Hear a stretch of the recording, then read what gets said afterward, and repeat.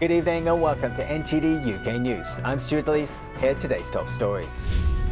A new report says during the first year of the pandemic, nearly 20,000 people missed being diagnosed with cancer.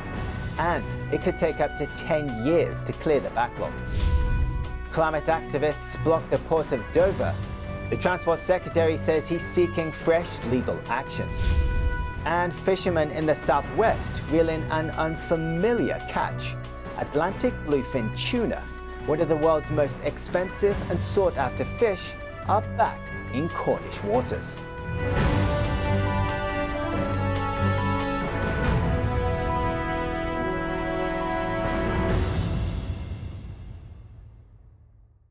Delays to cancer treatment since the pandemic and lockdowns. A new report estimates during the first year of the pandemic, nearly 20,000 people missed being diagnosed with the disease. NTD's Jen Well brings us this report.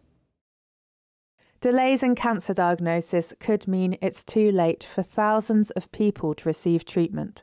A report says in the first year of the pandemic, around 19,500 people in England haven't been diagnosed because of missed referrals. The Institute for Public Policy Research says that it could take between 1 year or a decade to clear the backlog. They say this depends on whether there will be an increase in the number of cancer treatments. Do you think it's realistic that these cancer treatments can be increased? I think it's realistic we can get there, provided nothing else happens with COVID. The real problem for the world is we don't know what's going to happen next. Will there be another mutant, rather like Delta? Will that change the way the infectivity and so on goes? Will it crash healthcare facilities? At the moment, Britain certainly is in a very good place. There are a number of admissions every day with COVID. It's less than 1,000. It's been less than 1,000 for the last few weeks. It's dropping. There were 700 in the last 24 hours. And that means that the health service is not being plagued by COVID. We can get on with the other business of the healthcare. If a new variant came that caused more illness and, for example, broke through the vaccination, then we could be in trouble again. And that's the worry. So we don't really know what the final outcome is going to be. We'll have a better idea by the end of winter, because obviously COVID's worse in winter than in summer. It comes amid concerns that patients are missing face-to-face appointments with their doctor.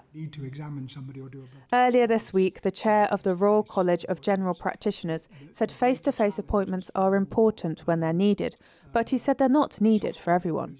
The Prime Minister has said patients are entitled to see a GP in person in case deadly symptoms are missed in remote appointments. Jane Worrell, NTD News, London.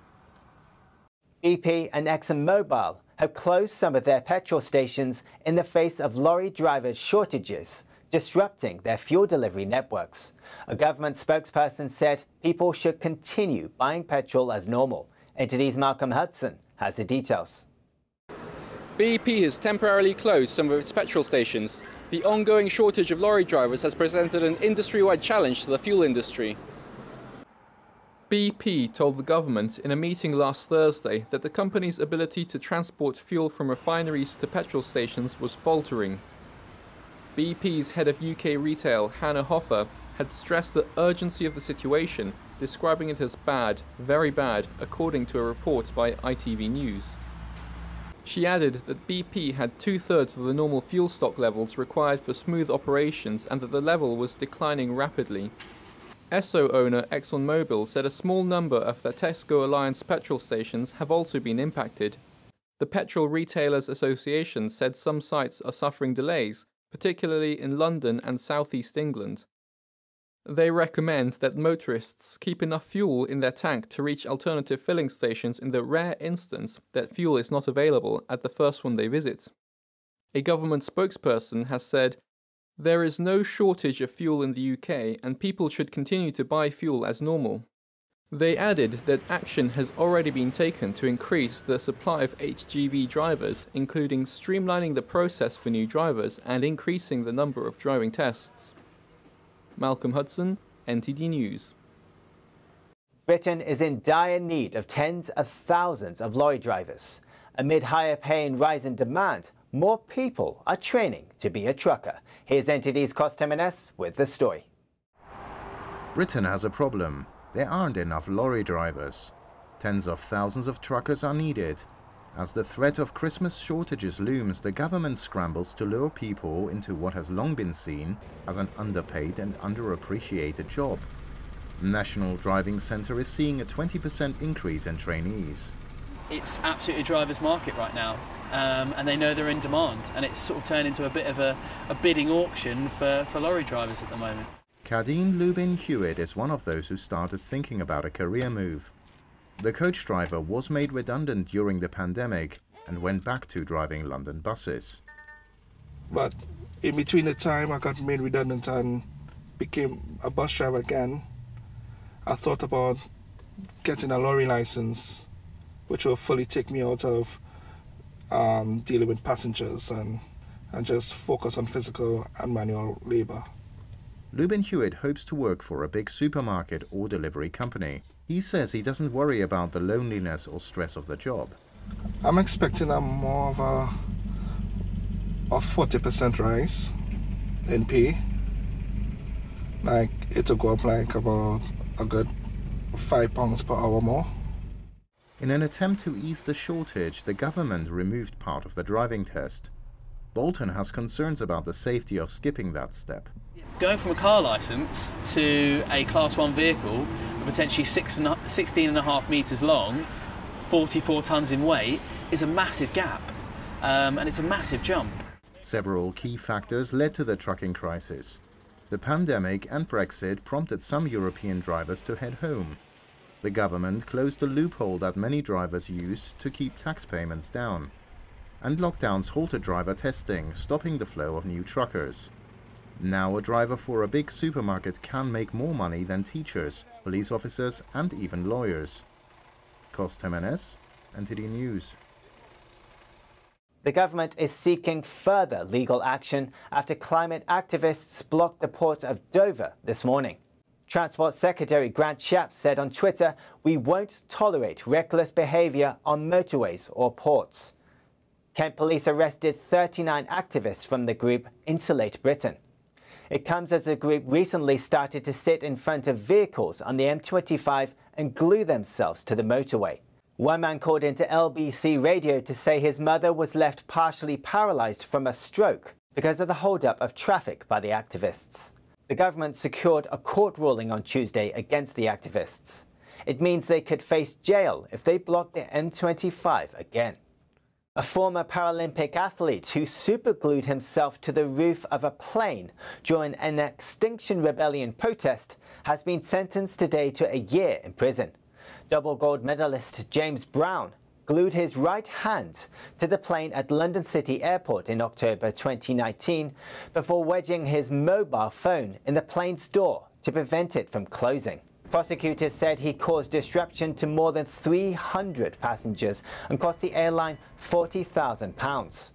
Brown, who has been blind since birth, denied one count of causing a public nuisance. The judge said the right to protest does not entitle you to cause major widespread disruption to a major airport, simply because you think it is the right thing to do. The judge also told Brown there is no entitlement to more lenient treatment because he was protesting about the environment. The seas in the southwest of England have recently seen a return of bluefin tuna. This is the first time the fish has been seen in UK waters in decades. Here's NTD's Eddie Aiken with more on this. Atlantic bluefin tuna is one of the world's most expensive and sought-after fish. That's seen around Britain for 60 years. It has returned to the southwest. The government has recruited 40 fishermen to track tuna numbers by catching and tagging them. John Mayer has the rare opportunity of reeling in a bluefin tuna. It's the first time I've ever caught a bluefin tuna, yeah. How's it feel? Brilliant, absolutely brilliant. And to do it in British waters, it's something I thought I'd never do. The tuna's return is positive news. Confused scientists are working with Cornish fishermen to find out why. Sophie Phillips is from the Centre for Environment, Fisheries and Aquaculture Science. She says bluefin tuna gradually left British waters due to availability of prey. So one of the factors factors could be climate factors, so increased water temperatures, it could be an increase in the numbers and distribution of the bait fish which they predate upon, or other factors that are as yet unknown. The Cornwall fishermen taking part in the study hope they will be given licence to fish for bluefin, bolstering the area's economy. Eddie Aitken, NTD News. This week sees the return of London Coffee Festival. High-end coffee machine suppliers say the pandemic has seen sales soaring as lockdown baristas attempt to recreate their favourite coffee shop brews at home. NTD's John Robson brings us more on this. London Coffee Festival returns this weekend for its 10th year. For home coffee machine companies, the pandemic wasn't bad for business. As the UK was locked down, people could not visit their favourite coffee shops and often had extra money in their pocket. Grant Chippendale works for Swiss high-end coffee machine maker Dura. During lockdown, we saw an unprecedented demand for home-use coffee machines. We looked at our figures for last year and we approximate it was around 23% in terms of an increase in sales during that one single year. Top-of-the-range models cost up to £4,000. DeLonghi is a high-volume coffee machine maker with top-of-the-range models costing £1,000. Michael Strickland says they save money in the long run that would have been spent in the coffee shop. You bought this machine and every time you make a coffee, you're about 10 pence, roughly around about that. So it is an investment, but you'll get a really, really good coffee shop quality coffee out of it. Italian brand Biepi makes elegant mid-range machines for the commercial market, but moved into domestic machines during lockdown. Since the lockdown, basically we tenfolded our production regarding the domestic machines. For this year, we have still a couple of months left, and also for the next one. So booming. Conti is a new coffee machine maker specialising in highly customisable machines. This colourful model is inspired by a limited edition Volkswagen Golf car. Director Chris Austin understands that a coffee machine is an ornament and kitchen focal point. Having a commercial kind of customised mixer, like a KitchenAid mixer on the stand, a lot of people have those, but it's not really a talking point. With a coffee machine, you're entertaining, you're engaging, you're making something for your guests. So you get to play coffee shop. Austin says as things are returning to normal, coffee shops will become busier. I think there's a lot of home beer brewers at the moment as well. And eventually I think the pubs will start to get busier and busier and busier, as will the coffee shops. I don't think you'll ever replace the coffee shop. It's not just machine makers experiencing good lockdown sales in the domestic coffee market. Syrups and sauces are also becoming more popular. So I think like adding a little bit of indulgence, so whether that's with a syrup or adding a little bit of sauce to your coffee or homemade frappuccino, whatever it might be, I think that's a big area that's growing. London Coffee Festival opens until Sunday and features 250 artisan coffee makers. Latte artists like the 6-time UK champion Dan Tamong are also giving demonstrations of their works of milky art. Joanne Robson, NTD News. Still to come, many are now homeless on Spain's La Palma Island following the volcanic eruption. But one home, named the Miracle House, has been spared from destruction. That and more after the break.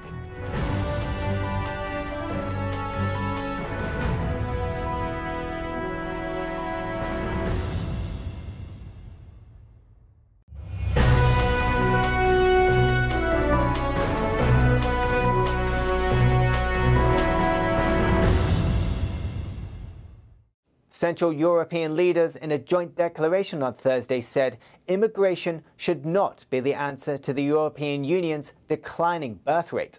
They met at a summit on demographics and family values in Hungary. NTD's Cost Jimenez has more on this. Conservative leaders from Central Europe expressed concern about falling birth rates in the Western world and discussed ways to reverse the trend. They spoke at the Budapest Demographic Summit on Thursday. First held in 2015, it's a forum devoted to demographics and family values. Well, everyone is talking about the human capital. This has become very popular phrase during last decades. but there is no human capital without humans.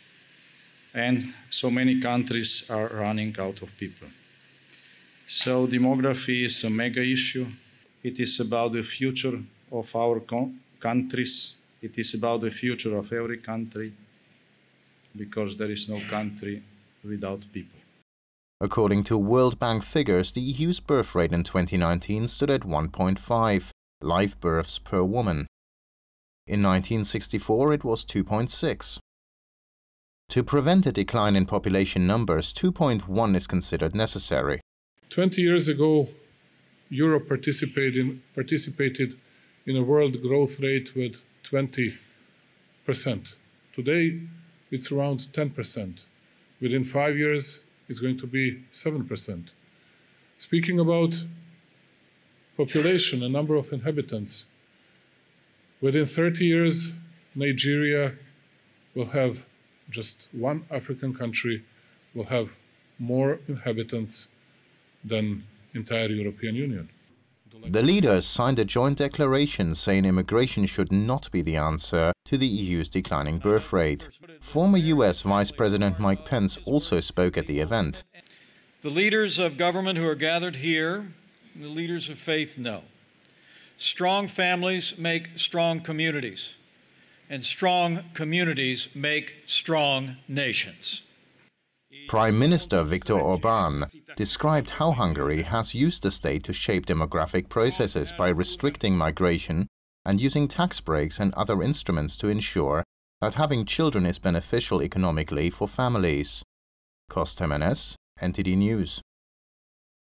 Ukraine's parliament passed a law on Thursday to order oligarchs to register and stay out of politics, a day after an attempt to kill a top aide to the president. Lauren Anthony reports. Ukraine's parliament passed a law on Thursday that will force oligarchs to register and stay out of politics. It comes a day after the attempted assassination of a top aide to President Volodymyr Zelensky. Serhiy Shafir's car was sprayed with gunfire by unidentified individuals as he travelled between two villages outside the capital, Kiev. Zelensky's team have said the attack could have been a response to the reform. The law formally defines an oligarch and gives authorities the power to designate individuals who meet the criteria. Oligarchs would be forbidden from financing political parties or taking part in privatizations. Top officials, including the president and his staff, would also be required to declare any dealings they had with oligarchs. Zelensky says the law is necessary to protect Ukraine from powerful businessmen who have corrupted its political system and wielded influence over the media for decades.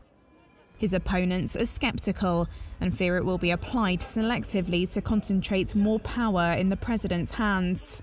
Shafir was unharmed on Wednesday, though his driver was wounded.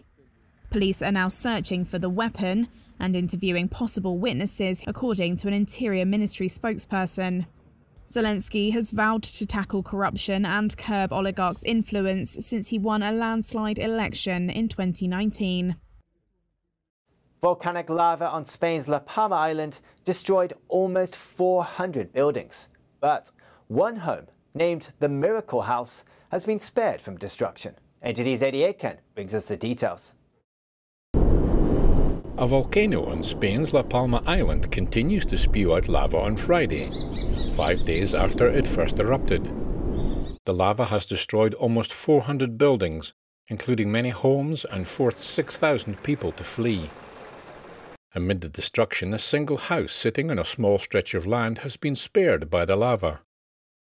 Spanish photographer Alfonso Escalero first captured the home that social media users named Miracle House. The BBC reports a Danish retired couple own the house but haven't visited since the eruption. The couple are relieved it's still standing. Some of their friends have lost everything. Eddie Aitken, NTD News. Surging natural gas prices across Europe could hinder the economic recovery in Spain, where small businesses are crucial to local employment. Recent indicators pointed to a solid revival of the economy but this is now under threat. Surging natural gas prices across Europe could hinder an economic recovery in Spain. Energy bills have more than doubled in European countries as gas prices rocket. It's due to low storage stocks and other factors. Analysts say Spain is particularly vulnerable to the spike in household fuel bills due to many being on flexible tariffs, with small businesses particularly exposed to the pain. They account for over 61% of Spanish economic activity and 71% of total employment. Mayra Maldonado runs a dry cleaners in Madrid. This has affected us a lot because our machines have to be working at all times, she says. We can't depend on a timetable, and this affects us because our machines use up a lot of energy and we can't find another way to do things. Spain's gross domestic product shrank to a historic 10.8% in 2020. Recent indicators pointed to a solid revival of the economy, but the recovery so far has been heavily dependent on spending by consumers, who are now facing 35% annual rises in their power bills. The Bank of Spain, in line with the European Central Bank, insists the rise is temporary and will not affect the economy. Last week, the government introduced an emergency package, reducing taxes and putting a cap on gas prices. Italy and Greece face similar problems and are eyeing measures. But for some small businesses already battered by lockdowns, it may be too little, too late. Catalan separatist leader Carles Puigdemont was detained on Thursday by police in Sardinia. Madrid wants him extradited to face charges of sedition. Flora Bradley-Watson reports. Catalan separatist leader Carles Puigdemont was detained on Thursday by police on the Italian island of Sardinia. Puigdemont's office said he was in the city of Alghero to attend the Adifolk International Exhibition when he was stopped by border police. The former head of the Catalan government has been the subject of a European arrest warrant issued by Spain. Madrid wants him extradited to face charges of sedition, claiming he helped organise a 2017 independence referendum deemed illegal by Spanish courts. As an elected member of the European Parliament since 2019, Puigdemont had enjoyed immunity from prosecution and had been living in self-imposed exile in Belgium. However, in March this year, the European Parliament stripped him of that immunity. Puigdemont's lawyer confirmed his detention in a tweet, adding that it was made on the basis of a European arrest warrant from 2019, which he said had previously been suspended. Catalonia's 2017 referendum brought on Spain's biggest political crisis in decades, and was followed by a unilateral declaration of independence by the Catalan Parliament. That prompted the central government to impose direct rule from Madrid and authorities to arrest separatist leaders. But the issue hasn't gone away. Earlier this month, thousands of people turned out in Barcelona to call once again for independence. And finally, a French company offers customers a unique flying experience in a microlight accompanied by a flock of geese. NTD's John Robson has the story. High up in the sky with the Alps way down below, soaring in the air, surrounded by geese. This is an experience Frenchwoman Nathalie Maniglier wished to tick off her bucket list. She has a congenital illness and can only see in one eye. With her sight fading, she hoped to witness this incredible view while she still can. Formidable, formidable. Incredible. There is a feeling of freedom. It was just magical. To see them flying in formation was really great. There's lots of emotion. Pilot Dominique Cucciani first flew alongside birds when he was hired as a pilot on a documentary film about bird migration. Last year he decided to turn that experience into a commercial venture. It's magic. Everyone we take with us are very moved after the flights. They forget everything and feel like a migratory bird. Cassandra Schneider is in charge of training the geese. She got these birds as hatchlings. They took her for their mother and began following her everywhere. My biggest challenge when they were little was to not crash them because they were following me so closely and they were so little. Once the geese grew flight feathers, Schneider started going up in a microlight. First for a 1-minute flight, then for twice the time the next day. The geese followed. Now aged around 3 months, the geese can shadow the microlight for around an hour, flapping hard when it climbs, then gliding in its slipstream when it cruises. The advantage of a delta wing is that it sets off an atmospheric depression on the upper part, and the bird understands that when it stays in this position, it can rest. It doesn't exert more effort, it's carried by the wing. That's just magical. Schneider says when the geese reach about 3 years old, they will help them return to the wild. Delta Aviation charges customers about £400 for a flight shadowed by geese. Joanne Robson, NTD News. That's the news for today, and thanks for tuning in. I'm Stuart Leith.